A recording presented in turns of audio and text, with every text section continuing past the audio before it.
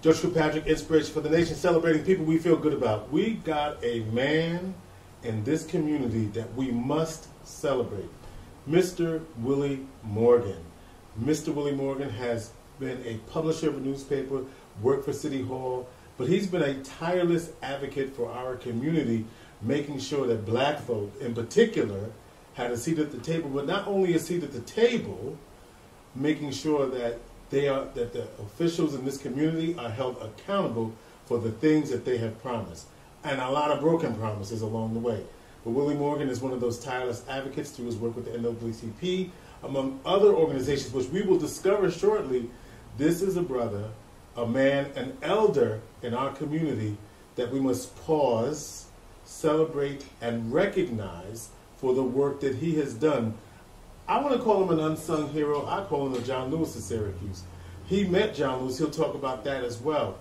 But I think as a community, we must pause and recognize the folks who are out here doing the work, who've been doing the work, to let you know that advocacy is not a new thing in this community, but there are bridges, there are people who are bridges to the places that we are now. So we must stop and recognize and give Mr. Willie Morgan his due.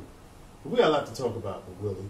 Willie Morgan and I met several years ago, but we first came into close contact when we were both at City Hall under Mayor Tom Young. Now, you were there long before I was, but when I came, it was in the early 80s. A lot of controversy about when I came, but this ain't about me, this is about you.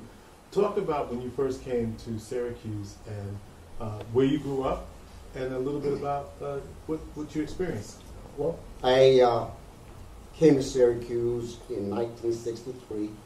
I had spent 4 years in the Air Force, and I had started a gas station, which just about took my health.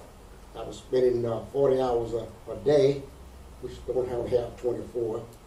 And so there was no work in Auburn, so I decided we'll move to Syracuse at that time. And the Little Brown Jug had burnt down, and Sam Childer offered me a job at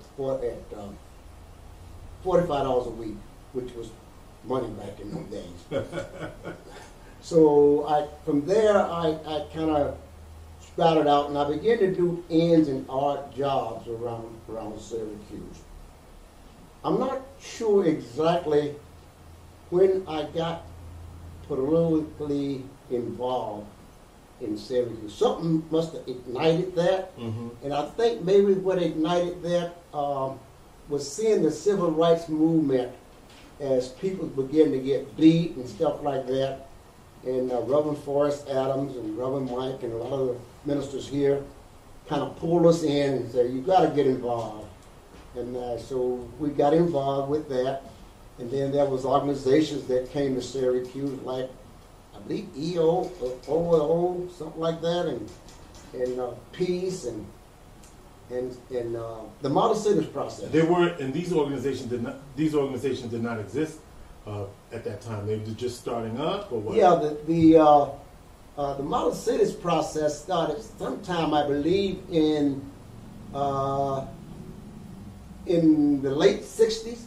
Now, it's my understanding, I do recall that up until this time, the city and the county was Republican. Something happened to Syracuse when John Kennedy somehow or another made a call to Martin Luther King, which we was all interested in. And at that time, we said we're going Democrats. Everybody. By the way, Ulysses kind of ran on the Republican Party. Right. Yeah. And so we got involved, and we was going to get Lee Alexander elected, who was running against Garteria. Up until this time, there was never had been a Democrat. I think most of them was always Republican. And so we all got together, the Henry Jackson, the Dave Prater, the Val Archer, Kitty Savage, and all of those. We got together, and we was going to get Lee elected. We got Lee elected. I believe Lee got elected in 1969. Right. Got elected in '69. What did he do? 4 terms? He did. He Way more than that, right? Well, yeah, well, no. He got how many years is 16? 4 terms. 4 terms. Okay, because he kind of retired. He got in a little trouble there. Yeah, that's one way of putting it. Yeah. He was retired. Because when I first started at City Hall, that's when the investigation was coming. Right, they were like moving files out the way. And there was a new mayor at the time. Yes. Well, and so we really got involved. And then the Model Cities process, with a guy by the name of Reginald Gary, I believe. Reginald kind of convinced us all. And there was a new word that came out that I didn't know what it meant, but they talked about citizen participation. Mm-hmm. What the heck is citizen participation? And we went into some training. The government gave us programs and stuff to train us how to participate in the government. Because all the time before we was being used by the government, but now we seem to have a voice in trying to develop things.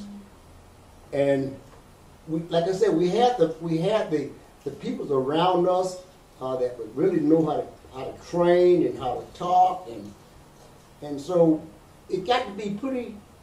In fact, it got to be exciting, to work on projects and watch how the boys, when I say the boys, would try to fool you, and that was just who the boys, Willie? The John Govins and all those guys, and Frank Kelly, a lot of the guys, they was. Now these are contractors? No, these was guys who was involved in the government. They was the one that who probably always ran the government. They was the Walters and all those guys. They was the guy who always ran the government, but we had no idea about running things. So I think the first original grant for Model Cities was like $5 million. I mean, man, that was a lot of money. And so you're working for the Model Cities at this time? I was on that board. On the board? Yeah, I was on the physical planning board. So, and it was, I don't know how many different groups it were, but it was the board, and then there was task forces. And I think I was on the physical planning task force, which gave me a lot of power, because then what do you want to do? And nobody could do anything except come through that task force, that physical planning task force. And Homer Davis, Tillman, the group, I can't call all the names, but it was a bunch of us. And there was still some real concerned white people living in this neighborhood who was also talking about citizen participation. We're not going to spend $1 just so we know where it's going. So from there, we learned a lot about citizen participation. And is that where did your energy and fire around making sure that we had equal voice at the table, or that we had what was promised to us in this community? Where did that fire for you come from? I don't really know. I have no idea as to what time it ignited that fire, but I guess we saw that there was so much we could do. Mm-hmm. And one of the things that I think began to ignite some fire, I got tired of being tricked. I got tired of being lied to.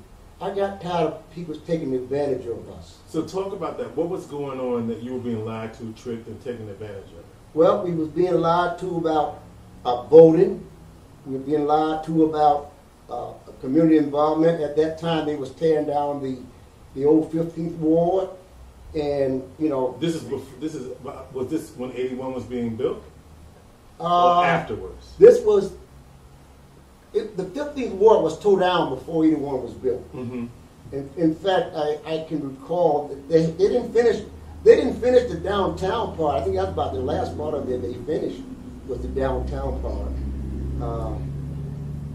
But somehow or another, we had guys who was talking things and kind of pushing us along. Chester Seals, who was one of the guys, he was a postman. And then there was that Rudy Duncan. Chester Whiteside. It was quite a bit. Reverend Proctor, Emerald Proctor, he was really our leader. At the old People's AME Zion. At that time, the People's AME Zion was up on Fayette. Fayette, yeah. 711 East Fayette. Yes. Mm-hmm. And so he was pushing us along to do certain things and telling us what we could do. And we was getting a lot of ideas from out of town. I believe from the guy the first black mayor of Gary, Indiana. You know, we was hearing all these voices and all these minority newspapers print things. So we was getting a lot of ideas as to how we could fight these battles. So fast forward. So before you came to Syracuse, you grew up where? I grew up in Georgia. Mm-hmm. I was raised in Georgia. And I had been on, I had traveled early on because we came up as a migrant on the farms, Kings Ferry and stuff like that, when I was 11, 12 years old. Right. They still have migrant workers. Yeah, in Kings Ferry. yeah. My cousin used to run that camp out there at one of those camps out there.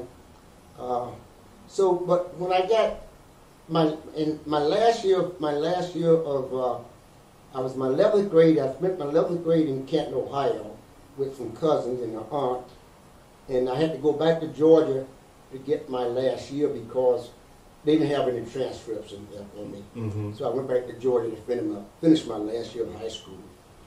And I kind of enjoyed Georgia, except I was driving a lady called Miss Emma Jean Hatchett. Talk about driving Mrs. Daisy.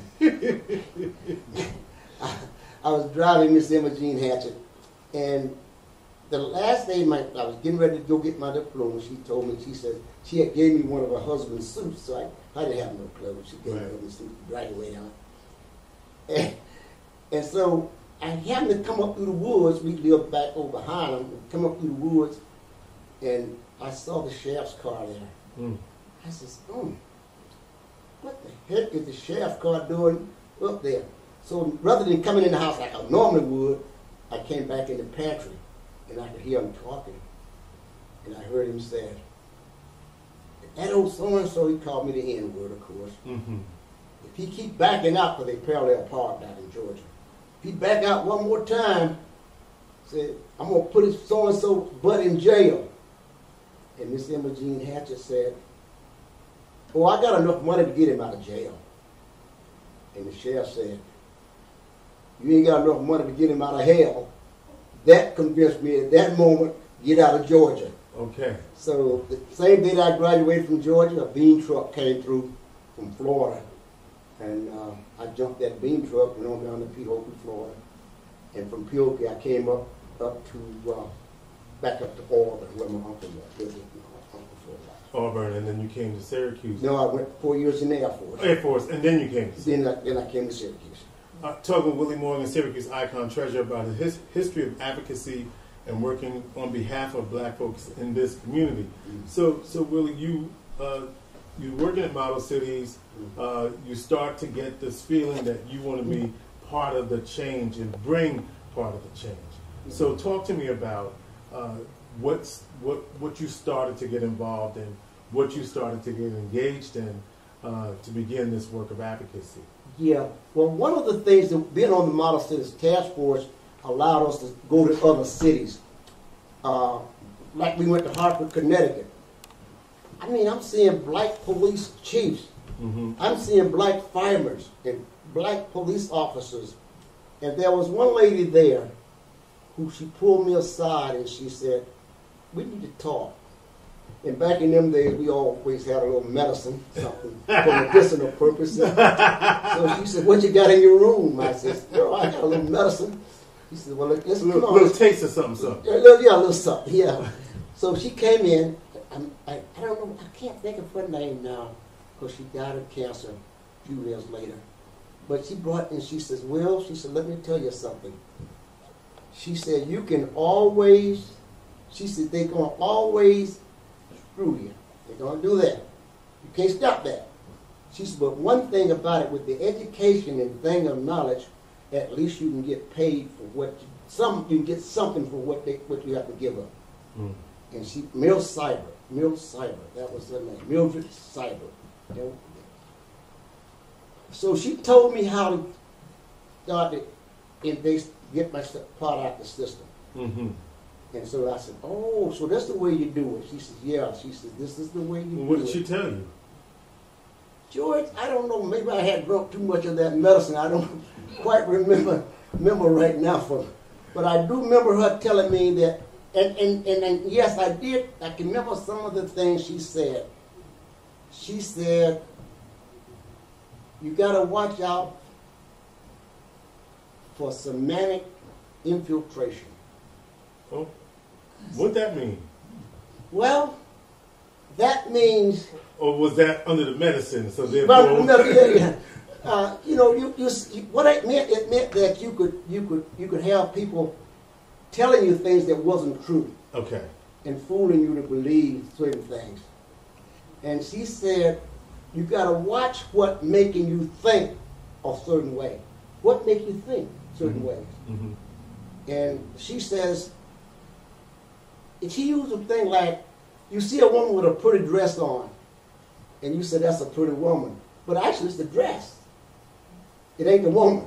And she, I mean, it was a lot of stuff. Because I mean, the more we took a little medicine, the more we learned. The more you learn. Yes. So you're here in Syracuse. When do you start to get into like working with the NAACP?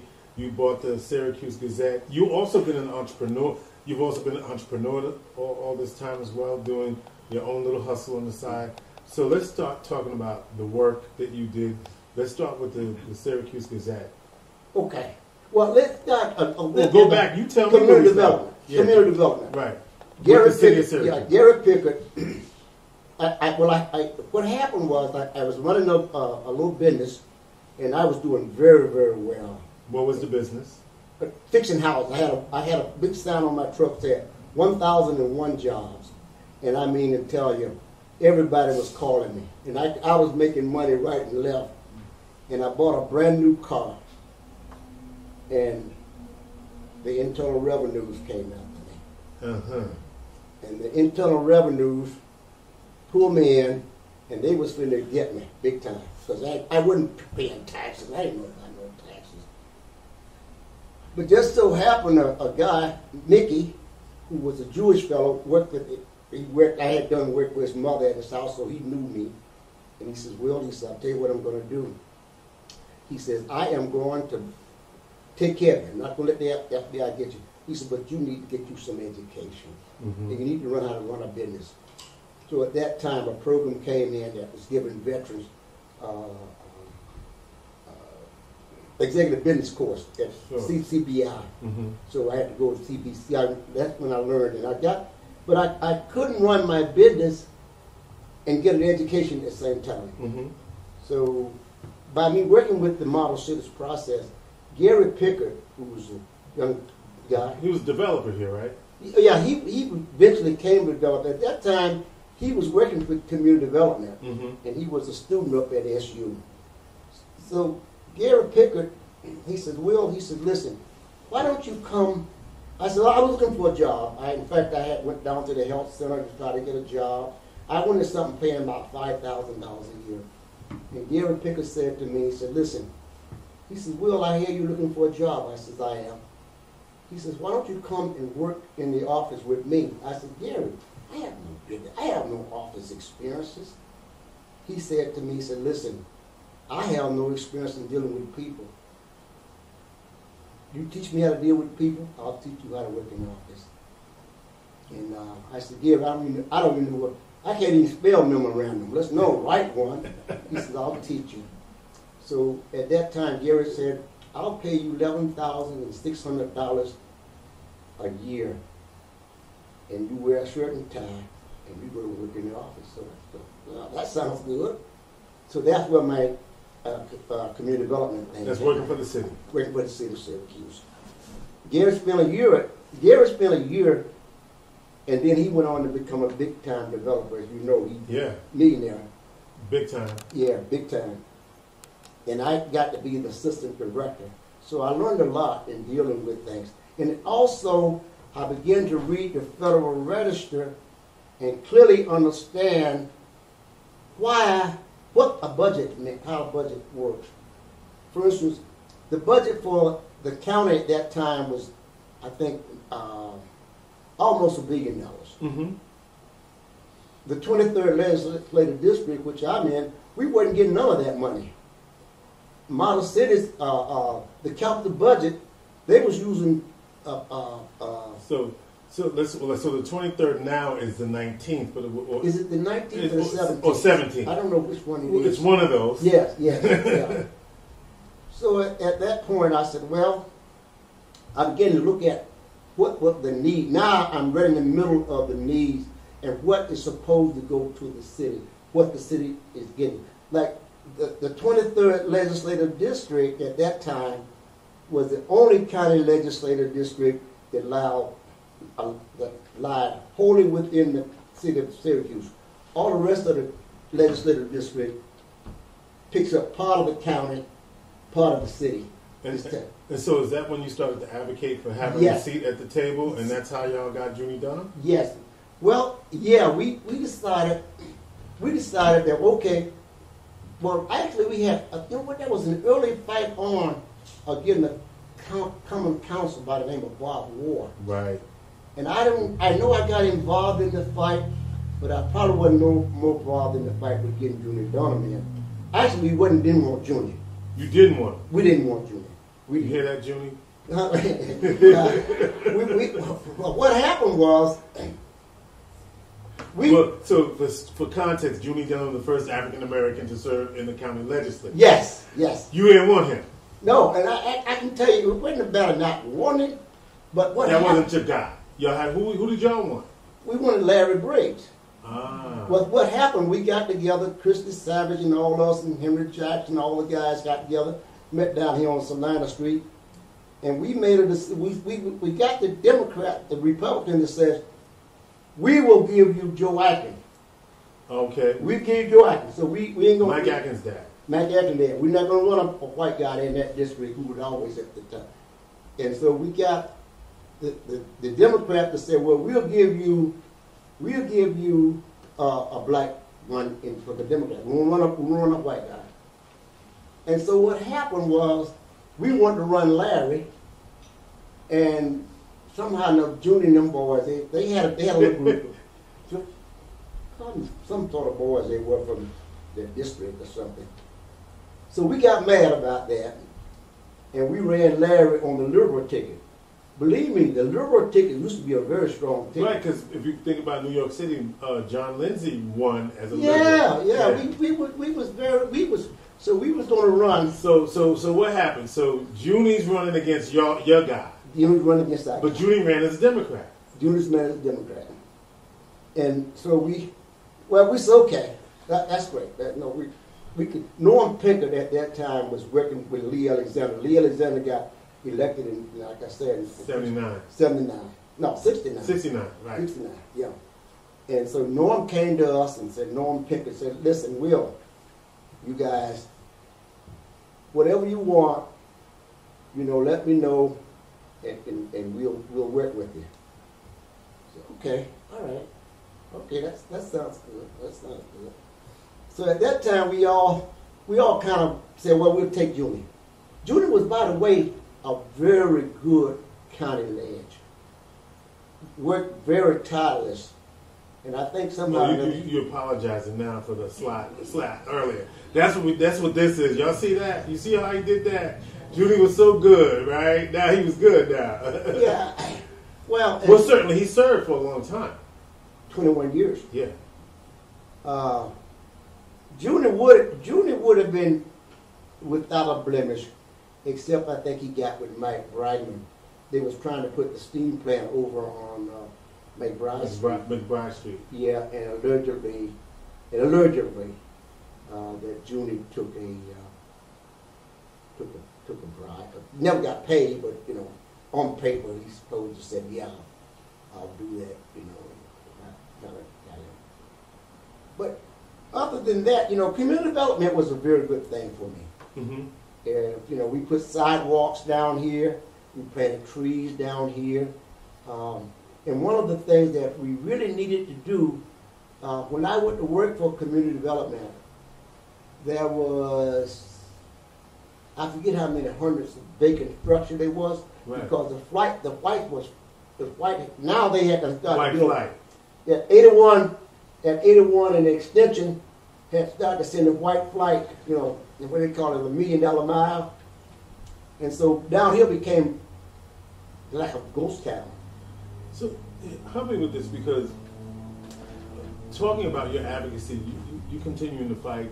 You're a publisher of the newspaper. How did that start, the Syracuse Gazette? Because when I was a student at Syracuse, what I remember was the Syracuse Banner with Layman Herring, the Impartial Citizen with Robert Pritchard, and Kofi. And I knew you had the Gazette before that, but I only remember the Banner. And I mean, the Impartial Citizen, I don't know when they started that, but and then of course Urban CNY, Constitution later on, but Heritage, Banner. And I always heard about the Gazette, but I don't remember seeing it. Well, maybe I did. I don't remember. Right. Well, what happened was Dave Prater was trying to run the Gazette, and Dave Prater would use the, you know, he'd kick everything. Dave was pretty hard, bam, bam, bam, bam, and Dave could not get an advertisement to pay. It took about, in order to print the Gazette, it would be probably around $600 a week just to print the Gazette. And that was pretty good.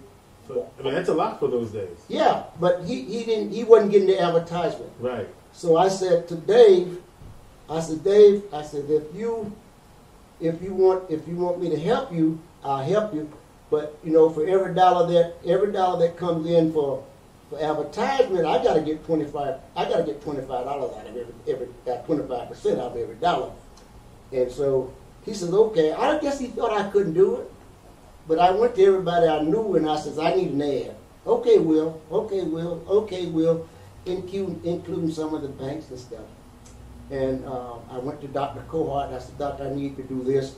I went to some of my banker friends, Little, who ran Key Bank, was one of the vice presidents. Oh, Dick Little. Dick Little, that's it. Yes, yeah. I used to work at. Wow, what a memory. Yeah, and Dick Little said to me, he said, Will, how much you need? And I was telling him, I said, Dick, if you could help me with this. He said, no problem. He said, I got the budget, and I'll make sure that you get so much. Yeah, he was like a marketing guy at the bank. Oh, he was a beautiful fellow. So we thought to bring in the money, and then Dave started to take the money. I wouldn't get my 25%. So I said, Dave, if you don't get my 25%, I'm not bringing in the ad. He said, I don't care. I'm gonna get. I guess he thought now that he could get them, the well went dry. So now he had nothing. He says, why don't you buy the Gazette? And I said, how much you want for it? And he told me. And he said, I said, well, the only thing is, Dave, I have no idea as to how to run a newspaper. I have no idea how to run a newspaper. And I at that time, there was no justification. We did it on a typewriter. And so I said, well, if you give me 6 weeks working with me, give me 6 weeks, and a typewriter, I said, I'll buy the Gazette from you. And I did. And this is the issue that I'm looking at is the Syracuse Gazette, Volume 3, number 23, Central New York's only black news weekly. Yeah. And, you know, this was published on June 9th, 1979. That's the day. My birthday was the next day. That's why I'm really shouting that out. But anyway. So if it's the 23rd, I think the volume would represent a week. Maybe. I think it would come out weekly. It's weekly. So that might be 23 weeks. Might be 23. Might be in 2 years. Well, maybe be third year in the 23rd week. Yes. Let's see. Let's go with that. Okay. Yeah. And so at that time, Dave had promised me he's going to leave me his photo file and all that stuff. And I had this idea as to how you run a newspaper. I had no idea. So Dave took the typewriter, walked off, and left me with nothing. Wow. Nothing but the office. Over the Santa's place here on Salina Street, where there used to be the piano place. I had no idea about running a newspaper.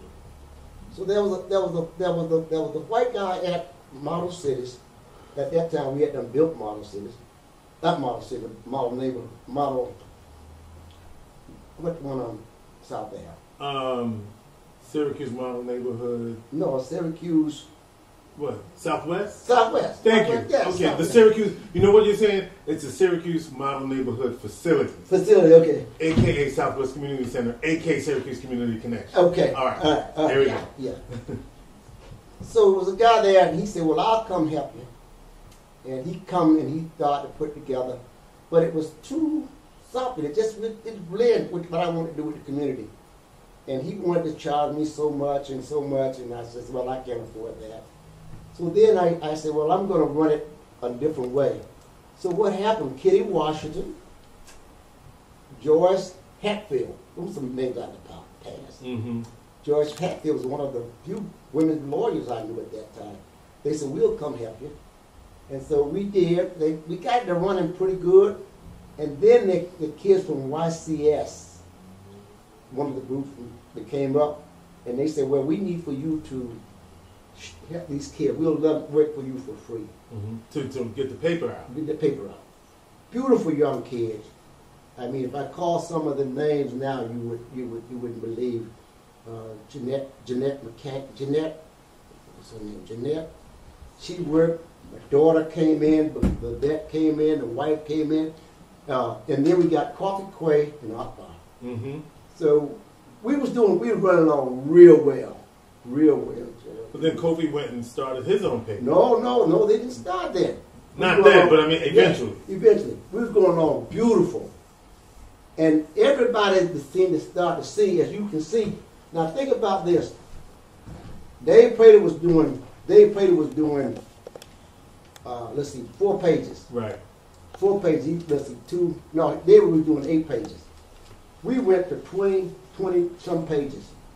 And everybody thought, well, we're going to take this paper, this thing to do. You know, so they came after us. And like I said, my daughter wrote Nieces Nook. My wife wrote Nieces Nook. Nieces Nook. What was she writing about? Nieces Nook was one of the, well, it's in here. Is in there? Yeah, she wrote about the high school. Okay. She covered high school, all the high school people. Mm-hmm. And then there's a guy by the name of I wonder how he's doing now. Hadn't seen him in 100 years. Bill Pierce, who wrote up Entertainment. We got John Young. We were getting to develop a group. These are all names from the history of Syracuse. Yeah, Cal wrote a real estate page, and people just writing, and everybody got interested in the newspaper.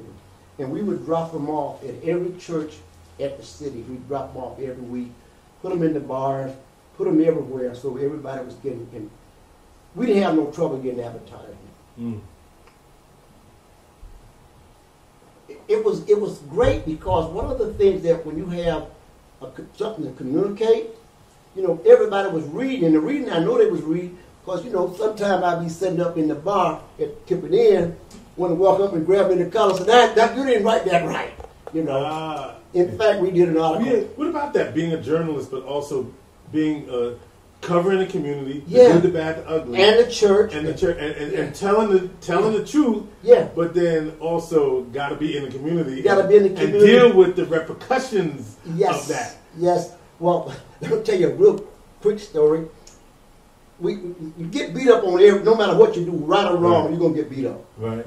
So I said, well, listen, this is 1 week we ain't gonna get beat up. This is what we're gonna do, boss. I said, tell you what we're gonna do. We're gonna do something on motherhood. Ain't nobody can beat you up about motherhood. Okay. So we wrote a beautiful article on motherhood. I'm sending the tipping in. This is the guy, that's true. I'm sending the tipping in. And this guy walked in. I had a beautiful picture of a woman and some children. He walked in and grabbed me in the collar. Said, Morgan, I'm knocking your block off. I said, for what? What did I do? He said, that's my wife and my children. I said, well, he said, yeah, but she lives with another man now. Oh. So there was nothing safe about that. That's not news. But anyway, I knew how to play it down. What happened was the newspaper got very, very popular. Uh-huh. In fact, on Article 11, 246,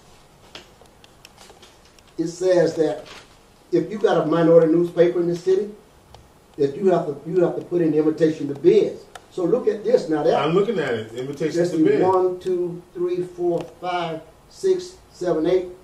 That's $400 right there. Mm. So we know we have enough money to do what we want to do. And you were doing the paper while you were working for the city? Right, I'm working for the city. So was there ever conflicts about? Yes. Okay. Yes. In fact, what was the guy name that was in charge of Herald and the Post? He called Lee and told Lee that, because he didn't want me to put the paper out. He was trying to bury it. Yeah. So Lee called me. Well, Lee didn't call me, but he always had somebody to call me. Lee Alexander. Yeah.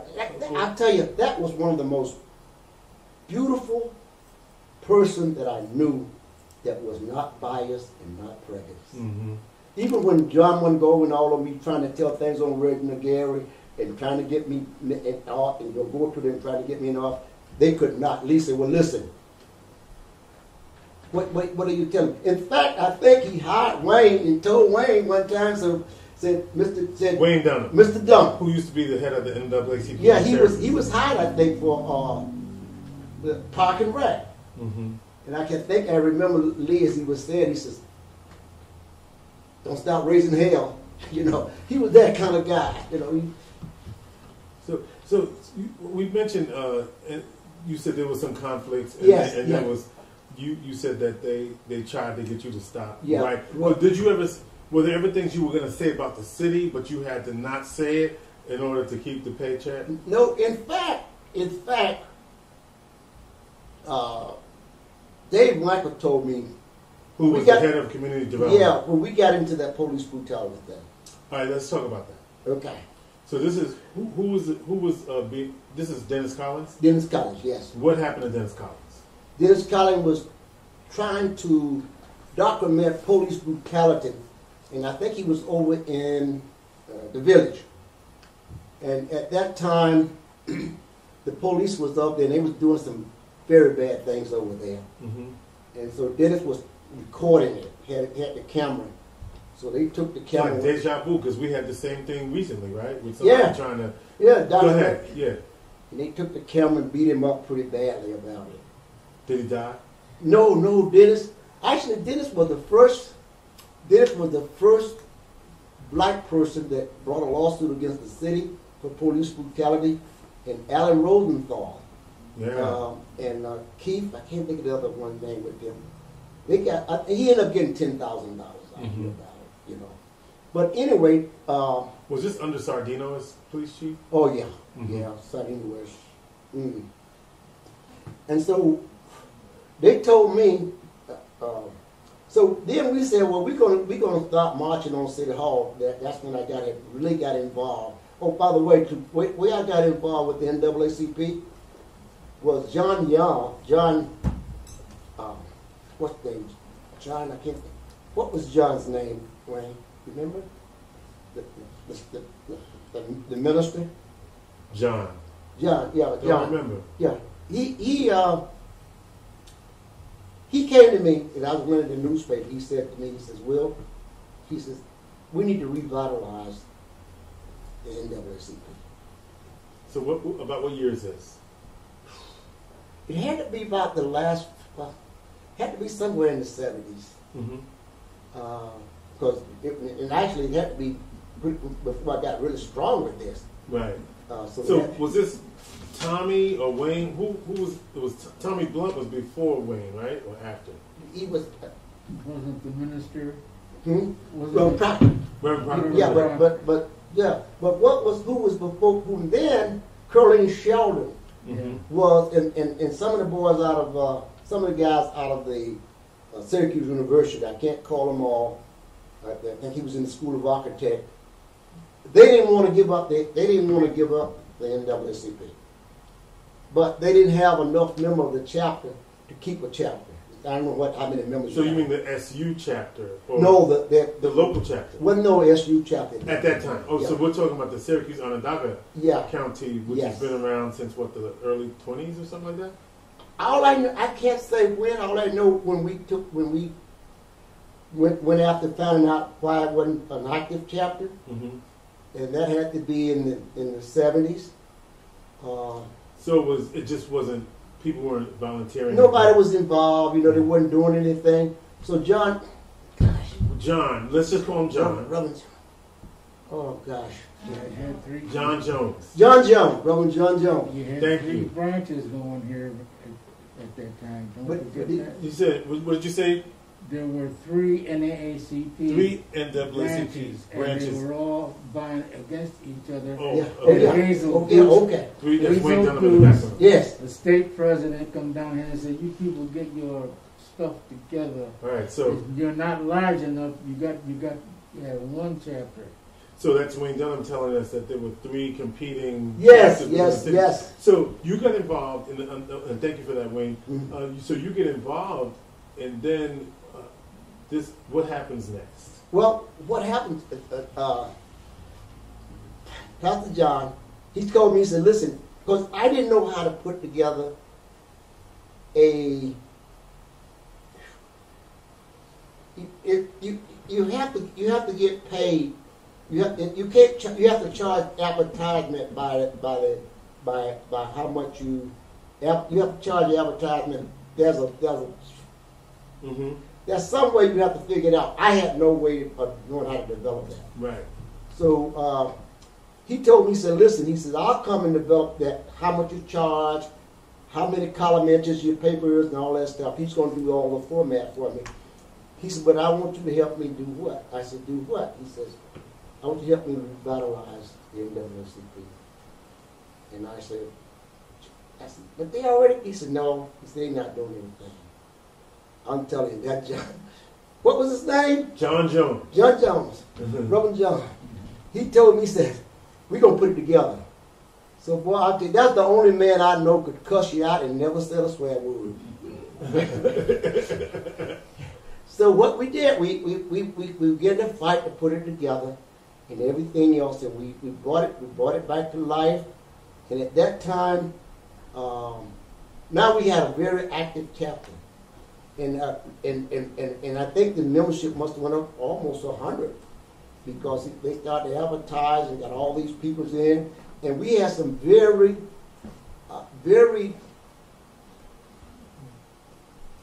good educated peoples involved. It was white and black. It wasn't just black. It was just white and black. Lillian Reiner, who was chair at the Liberal Party, by the way. And she was donating money like you wouldn't believe to the NAACP. And people was taking out life membership. So now we got a viable NAACP. And so when John left, I think they brought in Reverend Proctor.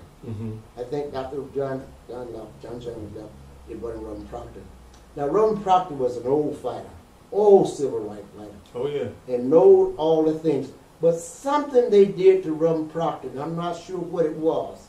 Because Reverend Proctor was also working for the city of Syracuse. He was at code enforcement or something like that. Right. And they brought up something against him. And I'm not sure why he had to leave the NAACP. So when you think about where we are today, and you also were involved with the minority contractors? Yes, somewhere, yes.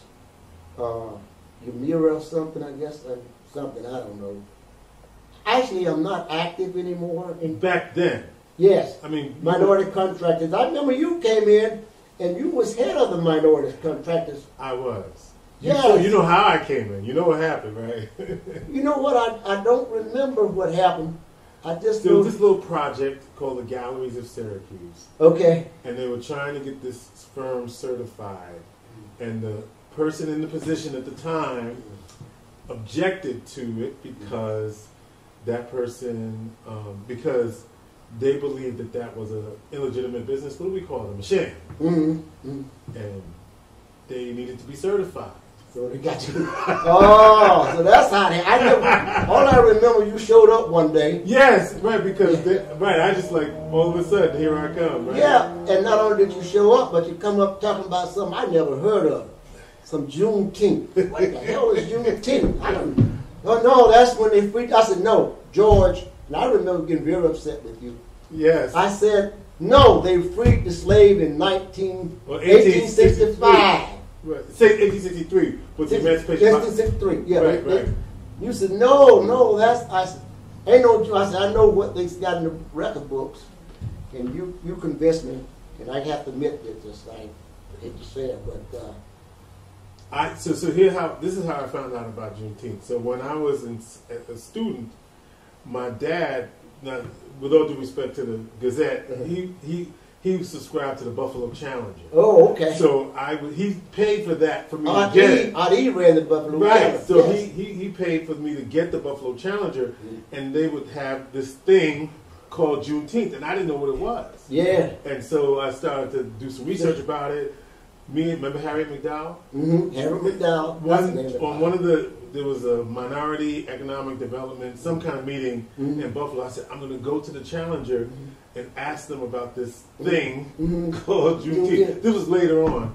And then in 88, we started to plan the first ever Juneteenth. I remember when you did the thing, and I'll tell you, it was just beautiful. In fact, I served as one of the time, I think I served as the Grand Marshal? Grand Marshal. That's right. Yes, I did. And so, yeah, that was community development was a good thing. You know, as quiet as it kept, Dave Michael was not as bad as you know. Because, and so just to give context, community development, the agency of the city, was responsible for what they call federal block grants. Yes. And these were monies that were used to do all kinds of things, housing improvement, economic development, and all kinds of things through, and at that time, there was lots of that kind of money. Yes. Not much of it now, but a lot then. Bill Clinton, I think, was in, and Clinton was, I mean, we had money, we couldn't spend all the money. But, you know, one of the things, though, what happened was, the city of Syracuse wanted to use the community block grant for the capital budget. And that's how we were going to have to fight to get money done. That's how we ended up getting the center built over there. They was going to spend the money to do bridges. The modern neighborhood facility, Syracuse, yeah. Southwest Community Center. Southwest Community Center. Connections, yes. And they wanted to do the bridges and certain things on South Avenue. And I recall, I was looking at cross. I must have been at cross signs at the time. No, I was still. They was gonna spend the money to do it, and so what we would do, we stay up all night long, and fight with them. And they, you know, what they would try to do, they figured try to wear us out. And I said, you know what? I said, I remember Mill Cyrus saying that you guys are gonna do all kinds of stuff to get to us. I said, but hey, do what you want. I'll take tomorrow off if I have to. We're gonna build that center. We're gonna build it. So let's think about do you think you have a legacy in this community? And if you do think you know what would you say it is? I don't feel like I have a legacy. You know, are you just somebody that just did the work because the work was necessary and you didn't care who got the credit for it, you just went out and did it? Well, I don't know, when you're doing things, you don't know. You're just doing it. Well, you know, you're doing it because it's the right thing to do. Right. So what's your message then for today's youth, right then? Yeah. So if you don't feel like you have a legacy, what then would you want the legacy to be when you're gone for this community? Like, what's the message to this generation of fighters? You got the young people on the streets right now. They're marching for police reform. They're marching for change. They're not marching for change. They're demanding it, right? That's what that's the language that they use. So, what pass the torch along? What would you want to say to them? I would want to say to them that semantic infiltration. You know, like the guy called me and said, "Well, we're going to defund the police." That's not what they're asking you to do. They're asking you to put it together again. Take out the bad apples. You know, I feel like if when Rodney King got beat, if they had took Stacey Coon, put him in jail for 20 years, we'd have been in better shape than we are today. When Jeremiah Mitchell got shot in the back, and they planted a pistol on them, and let those cops get away with it, took Chief Longo down to he was going to tell the truth about that thing. What they did, they took him down to Miami to get a job. They went down there and wouldn't let him get a job in Miami. They threw some guy off the force in Oswego. So I think what has happened is the youth today is going through the same thing I went through. Mm-hmm. So what's your advice to them? Ooh. Or what's your encouragement to them? That's a tough one. I tell you, when they're fooling you, listen, it's a funny thing. The devil can get you to eat that apple, and especially if he's a beautiful woman standing there with no clothes on. I'm eating the apple. Mm-hmm. And I think what is happening today, the youth today, is eating the apple. They don't understand what the system is doing to them. Like we didn't understand it. Mm-hmm. You know, I didn't. So give them some wisdom, so they don't have to eat the apples. I'd have to think a long time. I think. Right. I mean, because here's what I heard you say. You said that we weren't going to give up. We were going to stay on them until they built and gave us what they want. Yes. So what I'm hearing you say, even if you ain't say it, is stay on, right? Don't give up and keep fighting and keep demanding the change. That's what I'm hearing you saying, even if you didn't say it. Yeah. Well, you know what? One of the things that's happening right today, and even though we have the income to move off of Westfield Ave, but every now and then one of the kids will walk by and says, "I want a house like that when I get," you know. And I'm saying, they can see it. Even if I had this house out in the suburb, it wouldn't matter, but it matters because it's here. Mm-hmm.